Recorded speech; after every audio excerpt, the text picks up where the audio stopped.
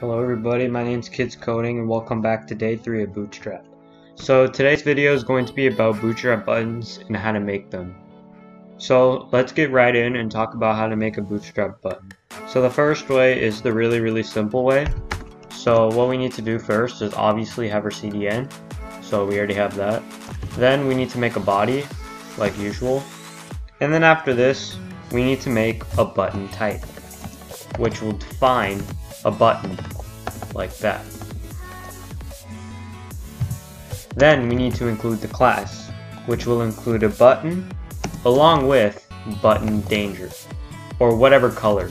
This is just essentially whatever color, so you can do warning, you can do info, or whatever. If you don't know any of the colors, you can do danger like mine, but it'd be well suggested and recommended that you go check out the Bootstrap colors video, so you know all the colors and you have a variety to choose from. So yeah, so here we created a button. It's shortened as BTN. So we created a button and then we created a button and defined it as the color red. So it's going to be a red button. So then let's close it there and let's say a red button, because that's essentially what it's going to be. So let's save it and let's reload it over here, and as you see, it's a red button. We can add a container class so that it's like a little bit like better and it's like not off, I guess you can say, like that. No, that's not how it works. Let me move this.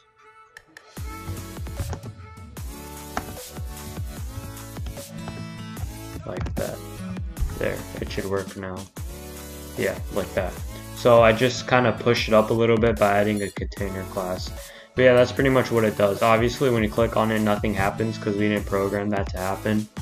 But yeah, if I'm not gonna go into like clicking on the button and stuff like that, but I'm just gonna show you how to make a button. So right here, we made a simple red button. We can change it. We can change the color. So a yellow button. So you can save that and reload it. And as you see, it's gonna be a yellow button. So yeah, we can do all that kind of stuff, and that's just the simplest way on how to make a button. So you can also do a link, you can do an input, and you can do a submit. These are the two other types of buttons that you can make. So links always start out with AHREF, that's the code for making a link. So let's make that a hashtag, and then let's add the class. Let's make that a button for BTN, and then BTN, and then whatever color you want. I'm going to do danger. And then you need to define its role. And that role will be a button to define it's a button. And then you add a button that is a link. And then you close it from there, like that. So that is essentially how you make a link button. So it's going to be a link. Obviously nothing's going to happen. So that's how you make a link. So next you can do in input types. There's a button, there's the input button, and there's the submit button. They both involve the input type. So you can do input type, and then you define it. So we'll do a button because we're trying to create an input button. And then we have class, and let's do BTN, whatever color we want, danger. And then let's add a value to it. So like, what is it? And let's say it's an input button, because that's pretty much what it is. And then let's say an input button, and then end it there, like that. Oh, my bad. You don't have to do anything. So yeah, that's the thing I was going to mention. So whenever you add an input type, you don't have to end it for some reason, because we already defined it and everything is just going good. So you can do the same thing for the submit. Submit, we add an input type for the submit. So I'm just teaching you how the other kinds of things you can do, like a link, and then you can do an input button, and then you can do a submit button. So yeah, that's all I'm just showing you. But I think the basic button would be really helpful for you to learn. So let's add a button and then a button info, like that. No, let's not add info. Let's do the same color. Let's do danger. and then we add the value as a submit button.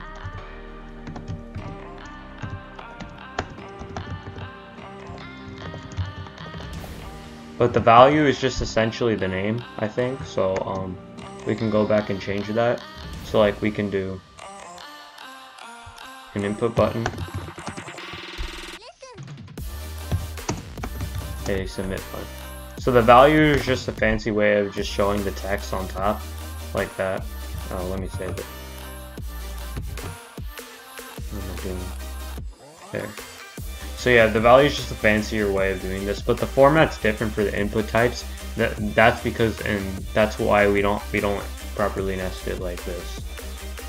So yeah, that is those are the other 3 types of buttons that you can do. You can even create a stroke button instead of a fill button, like what we did previously. So a stroke button is essentially a button, but the color is the outline. I'm pretty sure a lot of y'all know what a stroke is, but a stroke is just an outline on something. So we can just go ahead and we can add that. So let's see. Outline. We need to go over here and then what is it? I'm just trying to remember it. Yeah, BTN. And then we go over here and then we do outline. Hyphen and then outline, I believe, and then danger, like that. That way it's going to give a stroke of red. That's why it's going to give a red stroke. And then I think we can get rid of this right here. We can get rid of the roll, and then we can say a button with a red outline.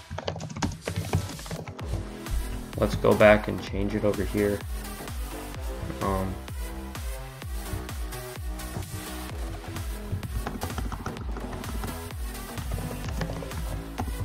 Let's make it a button type, which is a button. And then, so I'm essentially doing what we did at the beginning, but I'm adding an outline so that it can be a red outline instead of a fill color, like a red color with a red fill. That. So class TN outline danger, and then we can just do a red outline button, and then end it with the button.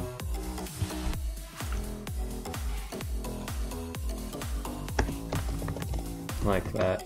Let's save it over here and let's reload. And as you see, like when you like hover over the button, it's going to give the fill color, but you see that it's just a stroke, which is an outline, like that. I just call it stroke because in photos you do a stroke, but you can call it an outline, they're the same thing. So yeah, that's just pretty cool. I kind of like this instead of having the fill color. So yeah, it's just like that. That looks pretty cool. So you can change the size by adding a, let me get rid of that. Okay, you can just change the size by adding a third button with the hyphen, and then the size. So you can just change the size. So you can do something like button and then danger. And let's just do BTN large, like that. Yeah, and then that's pretty much it. And then we can do a large button. So this is essentially going to make the button bigger. So it's going to, we can do the same thing and make a smaller button. So I'm just showing you the different sizes. You can change the size of the button. So BTN. Let me make this a different color, just cause, and then BTN. Let's make this a small. Small is SM. A small button, just like that. And when you see here, there's going to be a large button, there's going to be a small button. And the button that I said at the beginning, the default button, is just the medium button. It's just a medium size. So let's do that, and then let's go over here and paste that, and then get rid of this, like that.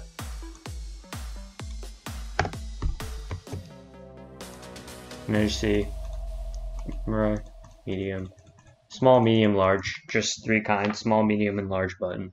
So that is how you just change the sizes. It's really simple. You just add another BTN and then whatever size you prefer, large or small. If you don't add one, then the browser just assumes it's a medium, and it's a medium size, like that. So then you can do another thing. You can make it like stretch across the entire viewport. So let's say we can go over here and then let's add a BTN block. Yeah, it's a BTN block, just like that. Let's say it's a large button again. And as you see right here, it's going to stretch all the way. Let me get rid of the container and probably show you how it's going to work. Or I think maybe I can add a container fluid. Maybe I can, oh, like that. So as you see right here, it's just going to give a completely large button. And that's just what BTN block allows you to do. It's just a big block, a big large button, so that it stretches all the way across the viewport like that. I can even do this and it'll like stretch because it's responsive. So yeah, you can also, this can vary based on the size. So like I can add a size and then it will change like that. So it will get a little bit smaller because I added a BTN SM, and then you can make it large. That way it can get larger like that. So yeah, it can vary based on the sizes. But that is how a BTN block works. The last thing I'm going to talk about is how you can disable something. So like I can go over here and then I can close the quotes and then I can come after and press and type in disabled. So what disabled does is exactly what it is. You can't click the button. Like the button won't be clickable. So like if I go over here and I reload, you can't click on it, it's not clickable. So disable voids the click on the button. And it's kind of really helpful when you're in like a testing phase or something like that. But those are all the different types of buttons, and that's how you work with Bootstrap buttons.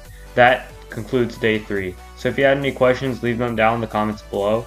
I'm not really good at explaining, but I hope you understood. But if you had any questions, once again, leave them down in the comments below. If you enjoyed the video, be sure to subscribe. If you found them helpful, same thing, be sure to subscribe to the channel.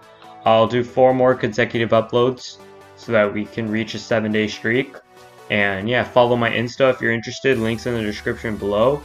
And check out my website at kidscoding.com, and I'll see y'all next time.